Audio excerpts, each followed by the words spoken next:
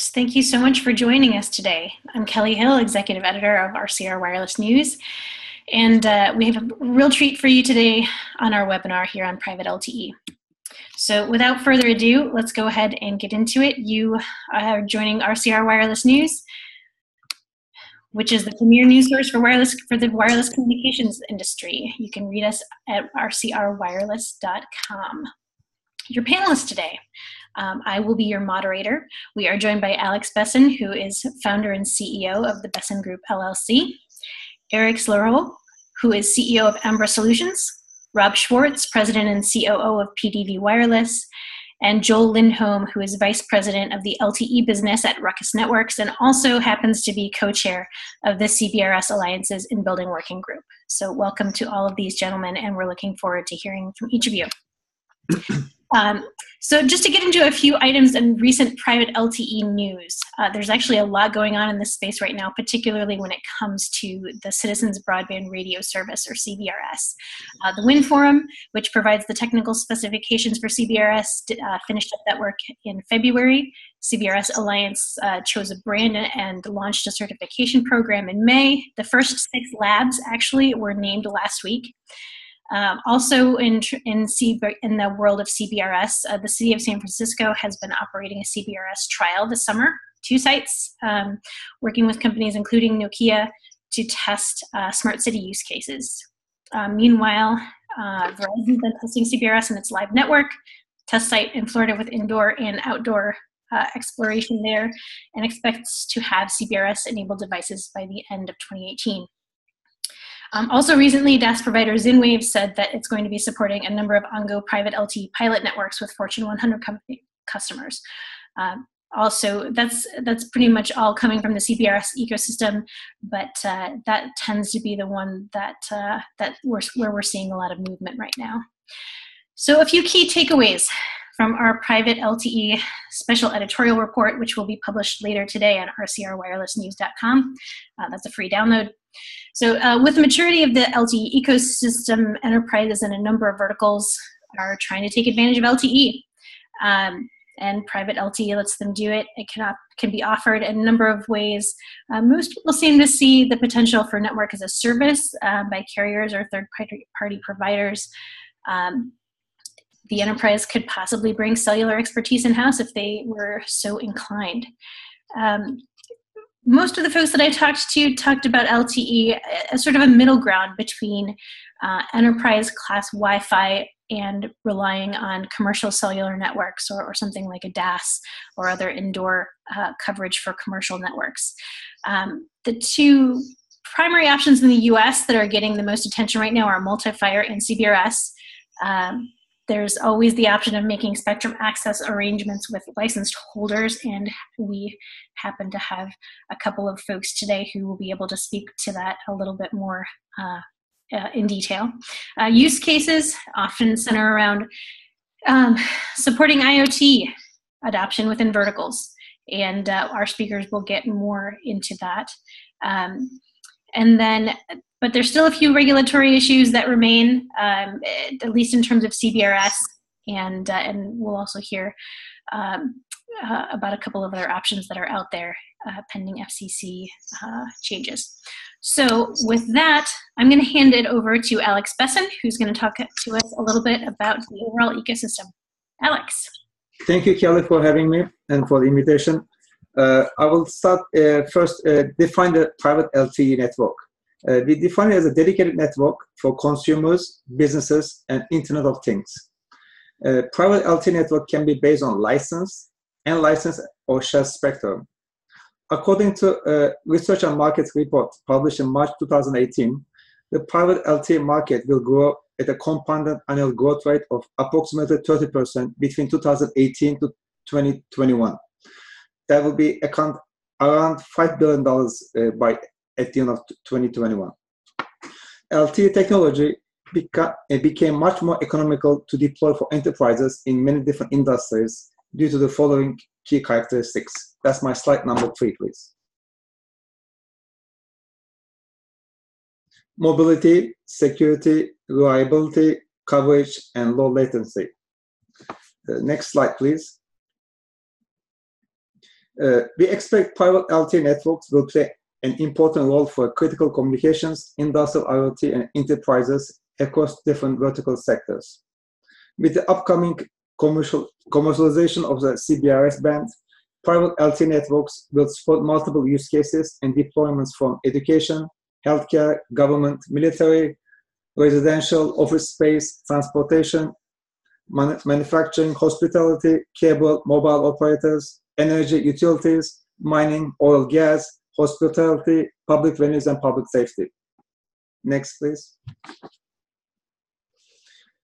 Here's a snapshot of a private LTE network architecture for CBRS band. This architecture can be applied to general authorized access or priority access license. If you look at it, there is no proxy here. EPC is connected directly to the CBSDs. If there's a proxy, the EPC will connect directly to the proxy. Next slide, please. And here's a snapshot of EPC architecture. The key gateway here is a serving gateway, and then a packet data network gateways are in the user plane, mobility management entity, and the home subscriber service are on the control plane. And depending on the enterprise assets, we can split the MME in order to reduce backhaul cost. For example, cable operator can do that. They have already fiber in their footprint, therefore they can save their backhaul cost. Cable operators, they also have power and rights of way to enable seamless connectivity. For virtual EPCs, enterprises, we believe they need to have a switch in place as well. Next slide, please. So in June of this year, last month, we just launched our business case tool for private LTE networks for CBRS band. And we have interviewed multiple vendors, CBRS Alliance members, industry analysts, and so we have used some of the assumptions and inputs into our tool. Next slide, please. Our tool is based on a 5-year forecast, and looking at it from the market size in terms of subscribers for outdoor coverage, and we look at the square foot for indoor coverage. And then we have CapEx inputs, looking at the power license fees, EPC cost, and then we look at the number of EPC per subscriber or per small cells. And then on OPEX side, we look at the SaaS pricing per small cell. We look at, again, the EPC, if it's hosted as a managed service or virtual base. We look at the hardware, software maintenance cost, utilities, backhaul, EPC connectivity, network operations and management, and then we come up to calculate total cost of ownership. So we look at on the square footage, we took a sample of 100,000 square foot building, and we calculated the sample based on the input that we got. We got about $1.70 per square foot. That's equivalent to about $255 per subscriber basis. And then that's for the indoor. And if you do an outdoor, we took a subscriber number of 1 million, and then we calculate the dollar per total cost of a subscriber is about $161. So that's the key takeaways from a business case tool. So it is available on a license basis. We offer it to an individual or corporate license to enterprises looking at the calculation of a CBRS private LTE network. And that's all. Thank you. Great. Thank you, Alex, for that perspective on the market. And now we're going to move over to Eric from Ambra Solutions. Thanks a lot, Kelly. So quickly, just to introduce the company. So Ambra Solutions has been established in 2007. And since the beginning, we've been deploying carrier-grade network for industrial customers, having a lot of mission-critical traffic. So So basically, we have multiple offices in Canada. We're starting in the US now. And, to get spectrum, as you know, spectrum is the key here. Getting spectrum is always a challenge. It's the same here in Canada. So we had to create our own MNO. So we have a company called Ecotel, which is basically a mobile network operator. So we're a member of GSMA. We own about 6 million kilometers square of spectrum in various bands. And then basically, we've been leveraging that spectrum mostly for commercial and industrial customers. So next. So basically what we've been doing and what we're doing actively right now is we do the engineering. So we do engineer deployed a multiple EPC core. We deploy as well all the voice components, so the IMS core. We're using VoLTE. We're deploying 4G and 5G technology right now as we speak.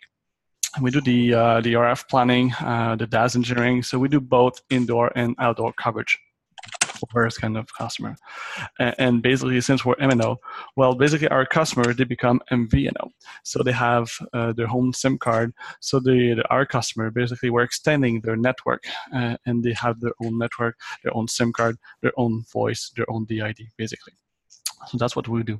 We're deploying a lot of Cat M1 infrastructure.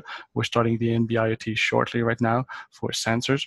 So, and basically we've been providing a lot of application on top of LTE, because LTE for us is an enabler, and it opens the door to multiple applications that can run on top of LTE. So like push-to-talk, tracking, and so on. And we try to integrate as much as we can. And when it does not exist, well, we create the component ourselves. So that's what we do. Next slide. So we're addressing various markets right now. Of course, oil mining, utilities, rail, those are all markets that we have customer in right now. And we're addressing more and more the other market. All of those vertical markets are actively looking to use private LTE for various reasons. And you'll see later in the presentation. So next. So this is an important slide. There's a lot of information to that slide. So I'll go through this, because a lot of people, they know very well the Wi-Fi technology, but not a lot of people know deeply the LTE technology. So here's a quick summary and comparison of both technology. So on the left, you have the Wi-Fi, which uses unlicensed band, 900 to 458, which in big countries, or in big cities, can be subject to interference. On the right, you have the LTE technology, which uses licensed band, so there is no interference using those bands. So that's, especially when you want to do some kind of mission critical traffic, that's important. You want to guarantee that you have a free channel to talk. In terms of transmit power, there's regulation are different. Like here in Canada, the transmit power for Wi-Fi is 4 watt ERIP, where depending on the band, in LTE, we can transmit up to 3,000 watt in remote, in rural site. So that's quite a big difference. But the big difference between Wi-Fi and LTE is the receive sensitivity. That's what makes a big difference, meaning that in LTE, in Wi-Fi, you can have a decent throughput down to minus 85 dB. Whereas in LTE, we can have a pretty good throughput down to minus 115. So that's 30 dB difference, and that's huge, 30 dB. So basically, this is why a cell phone in your pocket can get a range of 5 to 10 miles away from a cell phone tower. It's not because the cell phone tower can actually broadcast a powerful signal, and it's not because your cell phone is transmitting a high signal. It's because it can listen to really small signal, really weak signal. So basically, to cover the same area, the LTE requires less infrastructure than Wi-Fi, basically. So that's just how LTE technology and the receive sensitivity gives you. Of course, the Wi-Fi is based on what we all know, the 802.11 technology, and it's based on the listen before talk. So basically, it's listening for a channel. If the channel is busy, it's just back off and wait for a random amount of time. However, what's happening is when you have a lot of users or a lot of throughput transferred, you'll see the latency will increase. The LTE is different. So the LTE has been designed right from the start to cover large areas and a lot of devices, a lot of users. So it's actually a scheduled base. So basically, it's all GPS sync. And you have resources block assigned to different devices. So that's why no matter how loaded is the cell, the latency will always remain constant, basically. Another difference is Wi-Fi uses TDD. So it's one channel for the upstream and the downstream. whereas the LTE supports both FDD and TDD. So FDD uses two different frequencies, one frequency for the upload, one frequency for the download, so it's kind of a full duplex channel. And it can also use TDD. And the upcoming technology basically will use a dynamic TDD ratio, where you can actually adjust the ratio for downlink and uplink on that same channel. In terms of mobility, the Wi-Fi is a break before make. That's how the technology was designed initially, because it wasn't designed initially for mobility, and then vendors, they are providing some kind of mobility on top of Wi-Fi. Whereas the LTE can provide full mobility to really high speed, the train or cars. In terms of QoS, that's really important, because QoS is used more and more, is needed for a mission critical application. And LTE is one of the few wireless protocol that can guarantee end-to-end QoS and also maximum bandwidth. You can define a maximum latency and a minimum bandwidth, basically. So we can skip to the next slides, as we've covered a lot of information here. The use cases. So in all our deployment, we use basically a lot of features that are built into the LTE technology, LTE protocol, that are defined by 3GPP. Cell broadcast is a good example. For our customer, we're using cell broadcast to send warning messages, or any kind of warning or evacuation can now use cell broadcast. Push to talk is an also use case. So we're using that same LTE infrastructure, and we're migrating a lot of old VHF and UHF system into a single rugged and reliable LTE infrastructure. We can do tracking, so we can track asset, we can track people now with LTE. And in our case, we deployed a lot of system for remotely controlling equipment. So now we remotely control dozer, drill, truck over an LTE network. So that's what we do right now. So it's been proven to be really efficient. Next. So of course, 5G is more and more popular. 5G, as you know, there's two aspects of 5G. There's the IoT aspect, and there's the really high-speed portion of 5G. The IoT is already available as we speak, so all the equipment we're deploying is already 5G ready. We're doing what we call, we support the Cat M1 in the narrowband IoT, so we can connect a lot of sensors, and those sensors can run on a battery that is good for 10 years. So it can report air temperature, water quality, any kind of small data. And we can now use what we call the eSIM, where an electronic SIM will be used instead of a plastic SIM. So that's for the 5G. Next. So basically, that was really in 5 minutes what we're doing, and we see this as really the future right now for private LTE. So I'll let the other speaker go ahead. Okay. Great, thank you, Eric. And I do want to remind our audience, please submit questions either on the topic in general or specifically for our presenters, and we will get to those as soon as we get through all of the presentations. So with that, Rob Schwartz of pdvWireless. Thank you, Kelly, and thanks to RCR for hosting the call on this important topic. I'm Rob Schwartz, President and Chief Operating Officer of pdvWireless. And I'll take our 5 minutes to give you an overview of the company and really our key focus of using private broadband to solve enterprise and critical infrastructure needs. PDV is focused on enabling the private broadband solutions for critical infrastructure enterprise. And we're doing that leveraging what is really the largest nationwide 900 megahertz spectrum position in the US, which PDV owns and acquired. We've started the company back in 2004, and it was founded by the founders of Nextel, Morgan O'Brien and Brian McCulley. And since that time, after acquiring the spectrum from Sprint and raising capital and taking the company public, we filed a petition with the FCC to specifically take this band, which historically was over 30 years ago issued in the US for narrowband communication, the way in which spectrum was allocated for traditional LMR systems back then. And we're looking to repurpose or modernize that spectrum band as the largest license holder in that band to really solve the need for private enterprise broadband. And when we filed that several years ago, there wasn't really much knowledge of it, and we're happy to see the rising interest, both because of the rise of the opportunity with CBRS and other bands, but obviously also because of the global ecosystem of LTE and the application of that technology for critical infrastructure and enterprise needs. So we can go to the next page, please. Our approach, PDV, is really starting at the top of this circle. Starts with the spectrum itself.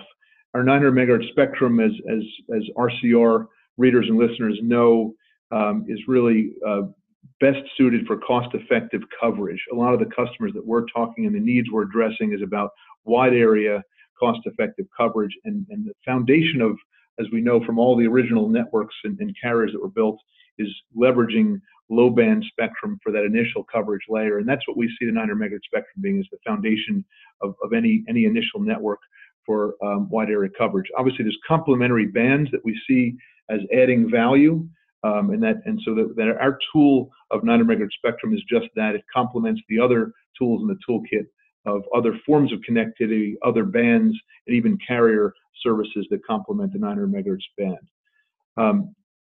Going counterclockwise to the left, talking about our ecosystem of devices, the advantage of our 900 megahertz band is that it is band 8, part of the 3GPP standard, and so it has thousands of sites deployed by carriers in Asia and Europe, and per the latest GSA LTE report, there's over 3,000 devices available for band 8. So unlike other evolutionary technologies that I've been a part of and the industry's been part of, now we're able to take advantage for private LTE, the economies of scale, the global standard of LTE, and specifically band 8 devices and infrastructure that's readily available.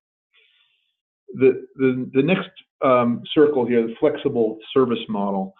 When we approach this market, and I think some of the segments were talked about by some of the prior speakers, we know that the difference here, the carriers do a phenomenal job, and having been a carrier both at Nextel and elsewhere, in addressing the lion's share of the market opportunity and doing it in a very good but broad brush way. That does leave out the emerging needs of private use cases. And so for us, our approach to this is saying not having a standard cookie cutter at all, but the relationship we have between us and the different customers can be anything from a pure spectrum lease, our ability to provide spectrum to the customer and for them to have end-to-end ownership and control of the network, or to even go all the way to a managed service where we build, own, and manage a network customized, bespoke for their needs. And so that's part of our focus is being able to have a flexible service model. The next piece is commitment to innovation. And so for us, we really see that our spectrum, as I said, is the foundation of not just of the offering, but of our business model. And we're putting together really a group of partners, a robust group of an alliance between us and multi-vendors, and we'll talk about that a little later, but also looking at the flexibility of the way in which the spectrum is being used. A good example of that, and really even the ecosystem case I talked about earlier, when we were approached earlier last year by Google's Project Loon, when they were trying to do restoration services in Puerto Rico. Band 8 was the band they designed that system for because it is a standard band in a lot of devices, but less utilized in some of the target countries. And so off the shelf, they were able to launch the Google Loon system, the balloons that float in the stratosphere remarkably. But at the same time, existing U.S. handsets that were in Puerto Rico were unlocked by the carriers and by Apple that allowed those devices to be used off the shelf and immediately to restore services for tens of thousands of Puerto Ricans. And so that was a good example of sort of the innovation we see possible with new views and use cases, but also the existing ecosystem. And then lastly, the robust and scalable path to broadband. For us, a lot of our customers, our target customers, and I'll talk about one particular sector shortly, the utility sector, have existing private networks and numerous private networks, but they're usually what I would describe as disparate and legacy. Disparate meaning they're not really interconnected, and often are legacy in that the technology is getting near end of life cycle. And so a big part of what we do is help evaluate and determine the life cycle and path of those systems being able to emerge and evolve onto a private LTE network, and really being able to measure the value, the cost of that consolidation when it's appropriate to occur, the value of the security enhancement, the reliability, the resilience, and really the ability to solve new and emerging use cases, which in some of these industries are actually regulatory requirements for some of the customers. We can go to the next page, please.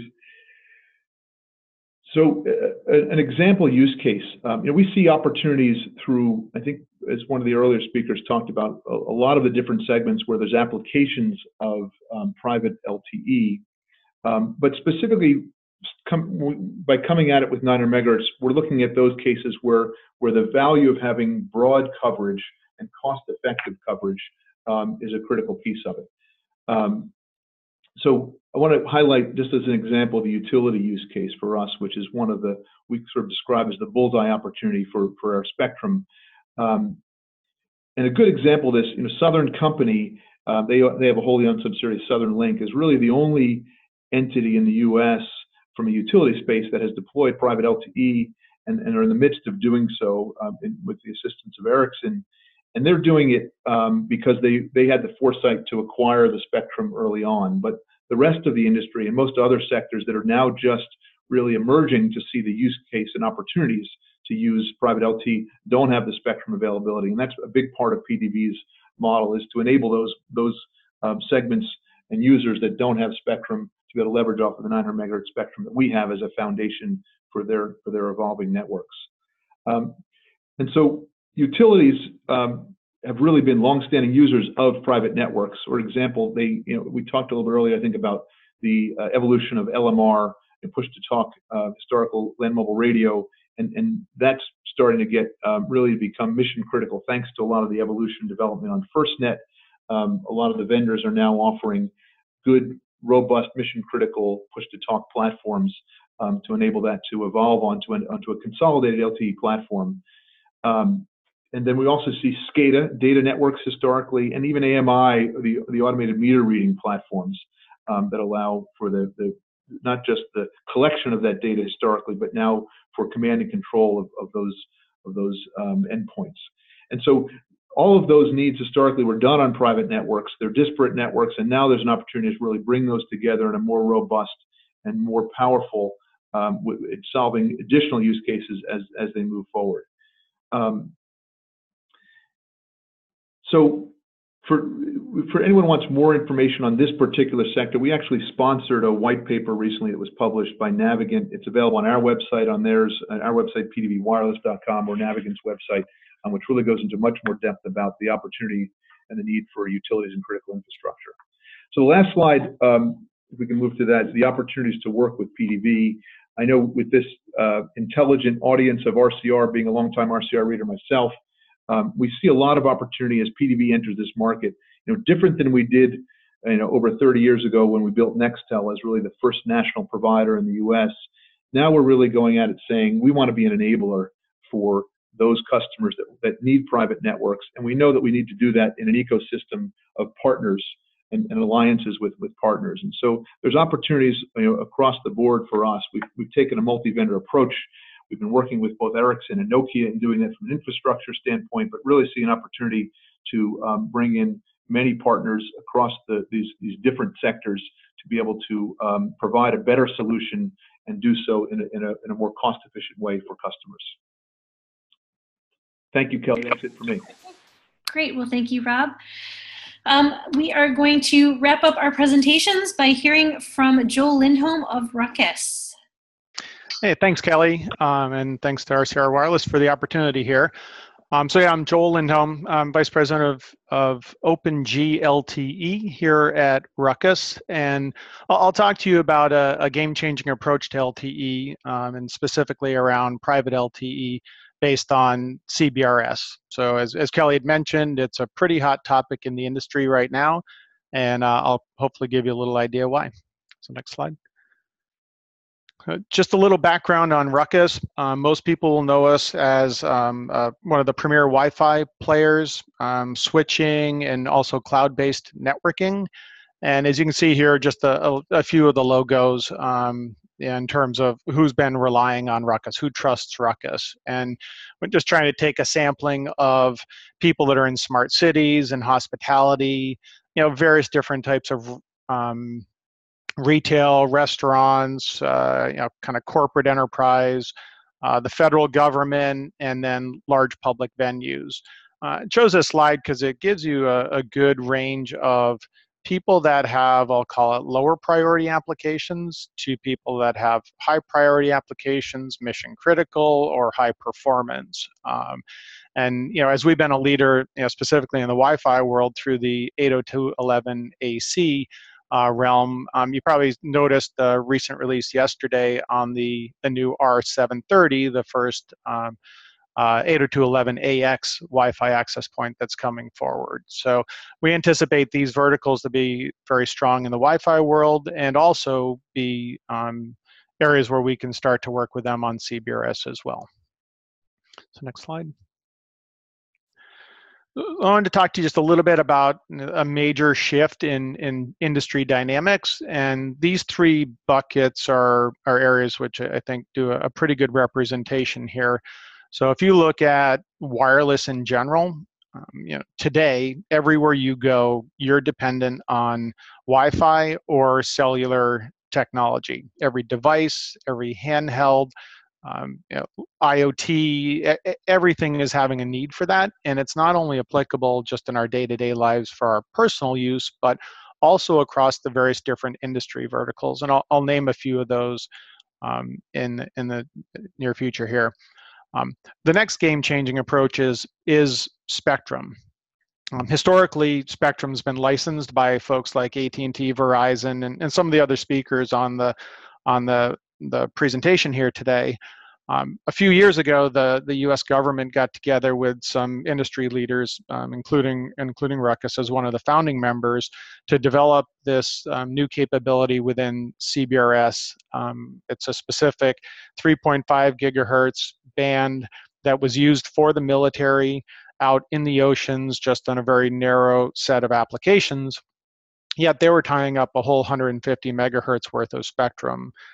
So the group got together and came up with a creative way of sharing this spectrum and being able to bring it to users of all different types, whether it's residential, whether it's enterprise or industrial or operators. It really does open the door to a new model. And for enterprise customers, you'll really be able to consume it in two different ways. One is a tier called the general access tier, which effectively means that if spectrum is available in your area of the 150 megahertz, then you'll be able to use it as you wish. Or they'll be able to buy a priority license, which is more like the licensed spectrum world, but in a smaller geographical area for some period of time. The FCC is deciding on their ruling on how that'll actually be used here in the near future. But the promise of this is taking a standard TD-LTE technology that's been proven across millions of devices and just innovating on how that spectrum's actually shared.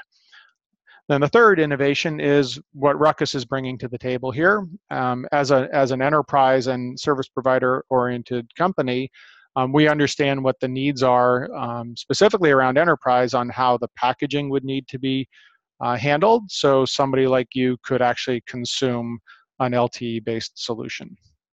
We call that portfolio OpenG. Next, please. So one of the biggest use cases is clearly in-building cellular coverage. I think most of us go into a building every day and run into one bar of cell coverage or maybe two. Sometimes there's nothing there. Today, the licensed carriers rely on macro networks for outdoor coverage and hope that it penetrates inside the building. In some cases, in the various biggest of venues, they can put a distributed antenna system or small cells in, but that's a pretty big effort for all parties involved, whether it's the venue owner, somebody that might operate those networks, and the carriers themselves. So it's really limiting the availability of that to just some of the bigger and higher priority venues. That doesn't help the rest of the venues, which are approximately 80% of the buildings out there. So what we're hoping to do is bring CBRS-based technology to all those venues in a very cost-effective way. So on the right-hand side of the slide here, you see that a DAS system, we did a 5-year TCO on a couple 100,000 square foot building, and you can see the numbers there. A DAS would be $2.40 a square foot. Small cells would be, on an individual operator basis, would be $1.61. And we're bringing this LTE capability down into the 76 range, 76 cents per square foot versus Wi-Fi at 53. So you can see the capabilities now are going to be much more cost effective and appropriate for venues of all different sizes. Next slide, please. So Ruckus has been at this for over 3 years, since the founding of the CBRS Alliance itself. We've been able to go and talk to a lot of different customers across a lot of different verticals. We've talked to people from kind of a corporate enterprise mentality, I'll say. So, some folks that might be in the commercial real estate or multi-dwelling or just multi-tenant, single-tenant type office buildings. We've also talked to specific verticals inside where there's hospitality and healthcare, traditional verticals that Ruckus has been very, very strong in. As well as large venues that, like a sports stadium, as an example, where we may put Wi-Fi in there today, and they may have a DAS system which they can use for some of the carriers. However, they've negotiated those contracts. And then also in the industrial enterprise, I call it. So the shipping yards, airports, mines, utility companies, shipping ports. Various logistic companies, they all have a need for wireless, and in some cases Wi-Fi is great for them. We're a Wi-Fi vendor, we love selling them Wi-Fi, but in other cases that they have wireless needs that stretch just beyond what Wi-Fi can handle, and so that's where LTE comes into play, and we can carry on a very good conversation with those folks. Next, please. So through these discussions and various trials, we've done a number of trials. We have a number of pending trials. There's a few different reasons that kind of bubble to the top, if you will, as to why these enterprises are needing LTE and specifically CBRS. I talked a little bit about the indoor coverage that is starving people today. The other part is in automation. If you're an airport, you can automate the logistics around the aircraft and the maintenance of the aircraft and getting those back in the air. If you're a shipping port, you could have the container management. If you're a facility, if you're an an enterprise type company that has a number of different facilities, you might automate some of the facilities management that could be done in the property. For things like security and privacy, I think it's probably pretty well known that LTE is probably the least able to be hacked network out there. The FBI uses that as the kind of calling card, and just the fact of LTE itself and the way devices are added to it can give you an incremental level of security. From a safety perspective, with the location intelligence, with the ability to add cameras for various different environments, comes to the top. And then lastly, the data and analytics. Today, in the LTE world, if you add a device to that network, all of that traffic comes back to the carrier, and that carrier has access to that data, not the venue themselves. Here with CBRS and a private LTE network, that data analytics is now available to the customer themselves. And my last slide. So as Ruckus, as I mentioned, we understand enterprise customers. We understand how enterprise customers can consume and where the frankly, the skill set is. I think most people, if they think of LTE, they think of that coming from the carrier, whereas we're packaging this up so it can be brought to an enterprise like Wi-Fi. So as you can see on the slide here, we have access points that we'll be selling. We call them access points, not eNode Bs, so it does sound and act a lot like Wi-Fi. They're powered by PoE, so our switching products supply some great power to those access points, and then we'll be packaging up a set of cloud services that allow you to operate and manage the network. So the EMS to manage the access points, the SAS, which is effectively the big database in the sky that tells where the spectrum's being used across the United States and whether you have rights to use it in that general access layer or in that priority access layer. And then lastly, the packet core services, which is what's needed to be able to add a device onto the network or control the network. And so we'll be packaging these things up. So that's a piece of hardware for the access points, a switch, and then some subscription licenses. Very, very easy to consumable. So hopefully that helps you understand how CBRS can enable you guys and how we can help bring it to you in a simple way. All right. Okay, well, thanks so much, Joel. Appreciate that. All right. Okay, folks, we have a ton of questions from you guys, and please go ahead and if you have them, get them in now, and we'll get to as many as we can. I do want to start off by going back to some of our panelists to ask a little bit about technical challenges for deploying private LTE.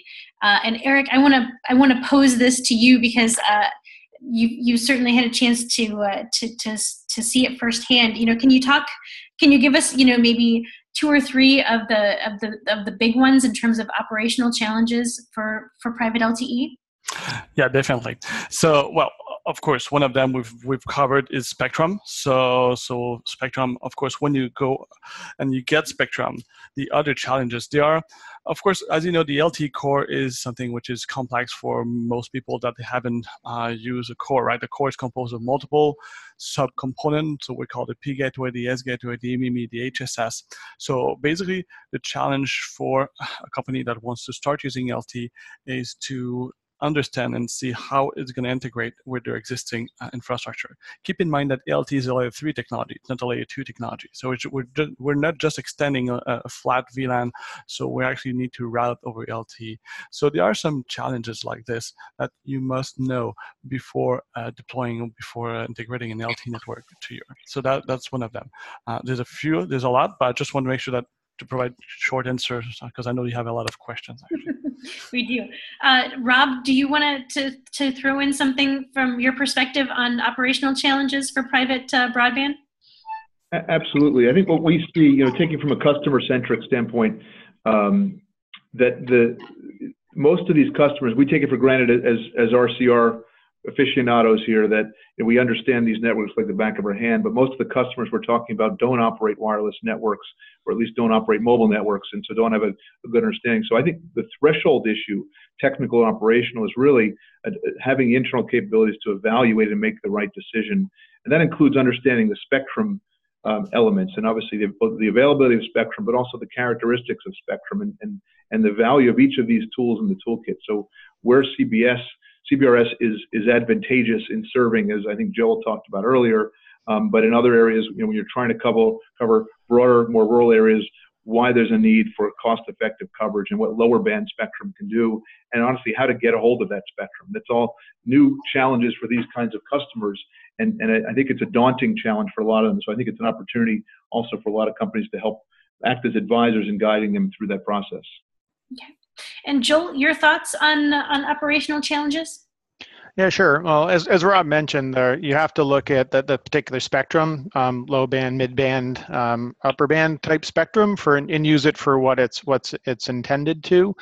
3-5 propagation is going to be relatively limited, and it sits right between 2.4 and 5 where the unlicensed Wi-Fi spectrum works. So if you're thinking of CBRS and those kind of realms, then you're probably in the right place in general. The availability of spectrum is really meant to be simplified. So I had put those subscription services there. Literally what you'll take is one of our access points, you'll plug it into the network, it'll send it its GPS location, it'll request the spectrum, and if it's available, the SAS will give them the spectrum. So it should be pretty well automated. And then again, just a set of cloud services to be able to run and operate the network.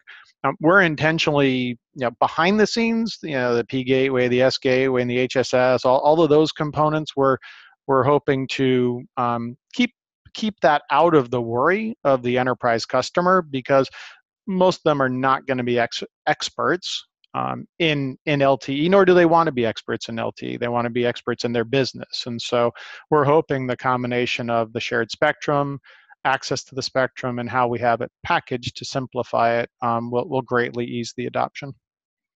Okay. We had an audience question on security. And I thought that was an interesting one because that came up very frequently in the discussions that I had with various folks across the ecosystem. So the question was, how do players position LTE versus Wi-Fi from a security perspective? What I heard from people was, SIM-based authentication versus, just a password or specific SSID access was one. Joel, I don't know if as somebody who has who works for a company that does both Wi-Fi and LTE, if you can speak to any of that security aspect. Yeah, so what you hit on is really the lowest hanging fruit. It is SIM-based authentication, and in a private LTE network, you, the customer, will explicitly add that device to the network. So you're intentionally saying, these are the people that I'm going to allow on my network, and only them. And so you can control the access. Versus in the Wi-Fi world, various different methods of authentication, and the easiest is the passcode that's handed around to everybody that's out there. The other piece of it is the encryption of the network and at the protocol level. So you get encryption all the way to that endpoint. And so if you have your phone, right, all of you're talking into that phone, it's encrypted from your handset all the way through the network. So you're inherently guaranteed an incremental level of security based on that. We have use cases where that security really means something to them. You can imagine a bank or the federal, some of the DoD, DOJ type people that want to make sure that the traffic is kept locally at their venue, that the device and handhelds are encrypted, and that they're controlling what is on their network. So security plays a really big part for a variety of different reasons. Something to add, if you don't mind, also is getting access to an LTE transmitter is way more difficult than getting access to Wi-Fi transmitter. So if somebody wants first to either tap onto or do a man-in-the-middle attack, first of all, they need to have access to an LTE base station, which is something right now which is limited. So it's much more difficult to get access to that kind of equipment. Okay. And listen to. Yeah. Great. Okay. Alex, I'm coming to you with this next one. Can you break down the total cost of ownership comparisons a little bit? Can you speak a little bit to TCO? Yes. As I mentioned in my last slide, Kelly, we did a comparison between outdoor coverage as well as indoor coverage. So the only difference between those two on the CapEx line items will be the small cells, and they have a common denominator like installation, switching, network design. In terms of the OpEx, we have the SaaS service, we have the EPC service, we have the hardware, software maintenance and support.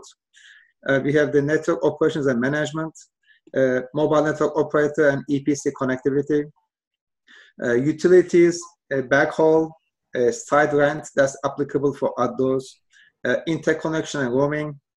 So that will give you your total OpEx. So that's basically, you get all the cost items to calculate the private LTE network there. Okay. Anybody else want to weigh in on that TCO issue?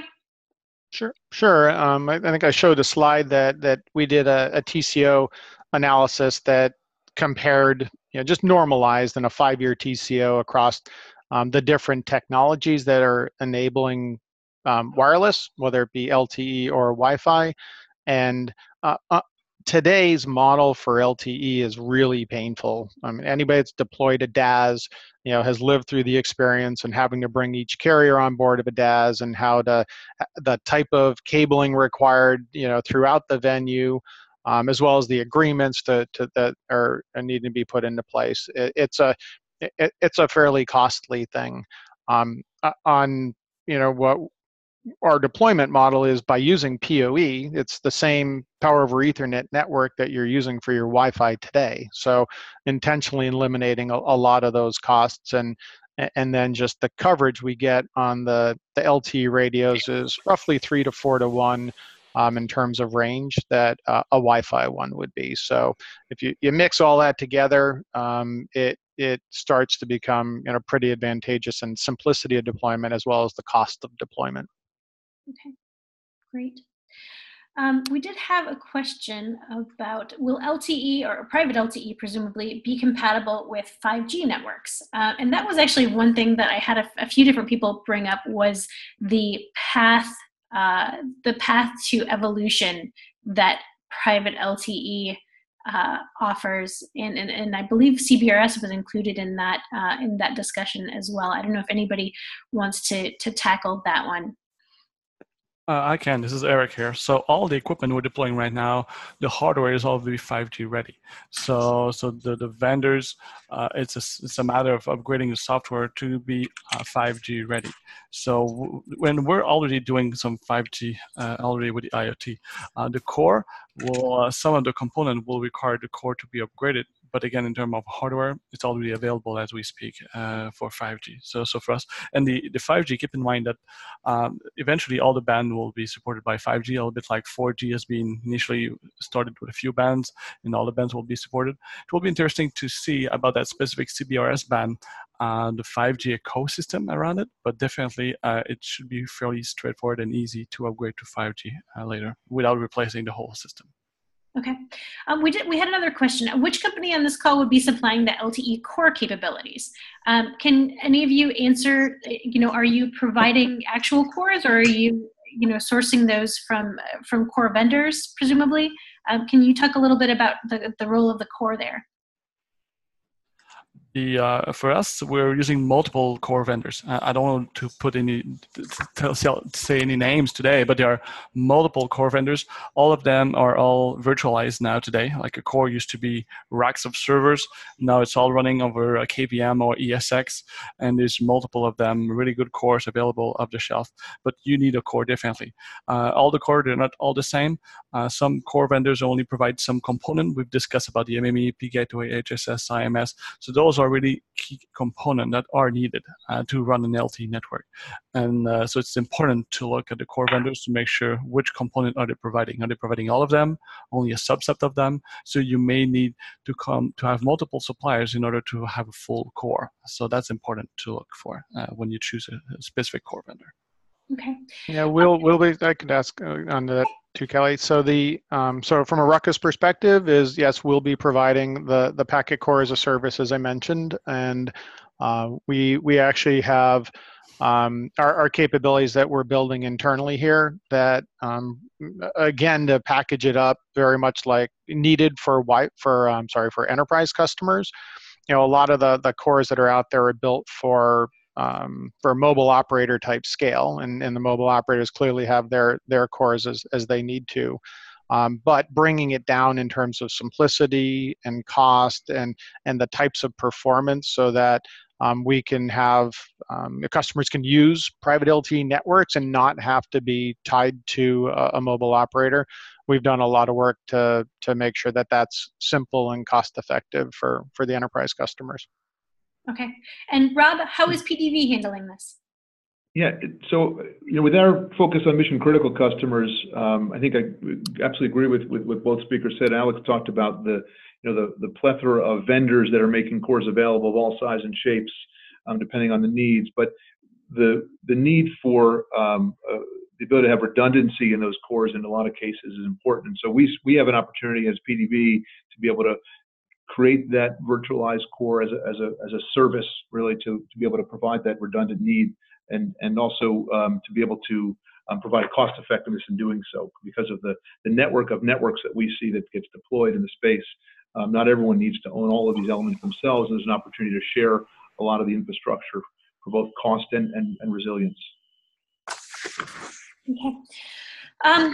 One other question, and that is, what role, if any, do you think traditional cellular operators are going to be playing in the private LTE space?